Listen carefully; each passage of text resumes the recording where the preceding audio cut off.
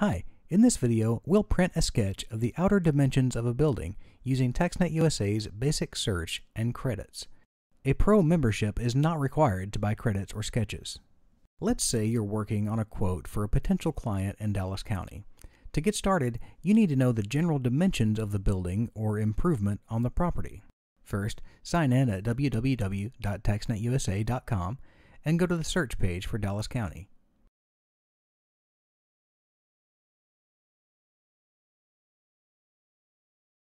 You know the owner's name, so type it in and search. Click the account number to open the property detail page. This looks like the one. Scroll down to the Improvement Sketch area. A sketch appears to be available, and it can be purchased for 4 credits. Click the Buy Sketch button. If you don't have credits in your account, you'll need to buy some in order to print the sketch. Click Continue to Purchase Credits, and the smallest package of credits is automatically added to your cart. 100 credits is enough for 25 sketches. If you plan on using more credits, you may want to buy more at a lower cost per credit. Click Edit to edit your cart, and choose a credits package from the left side. Enter your payment information,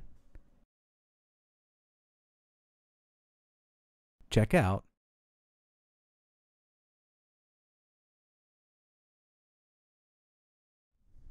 and continue to see the sketch.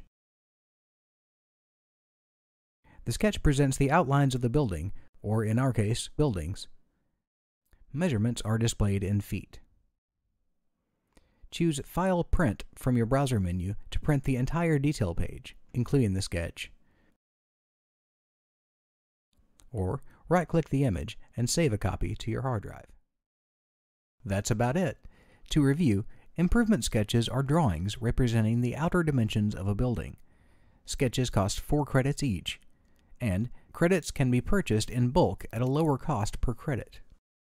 A TaxNetUSA Pro membership is not required to find or print sketches. However, Pro members gain powerful advanced search access and geographic selection of properties, along with a bonus allowance of credits for sketches and downloads. Visit www.taxnetusa.com/pro to learn more. Thanks again for watching. For more instructional videos, visit www.taxnetusa.com/video.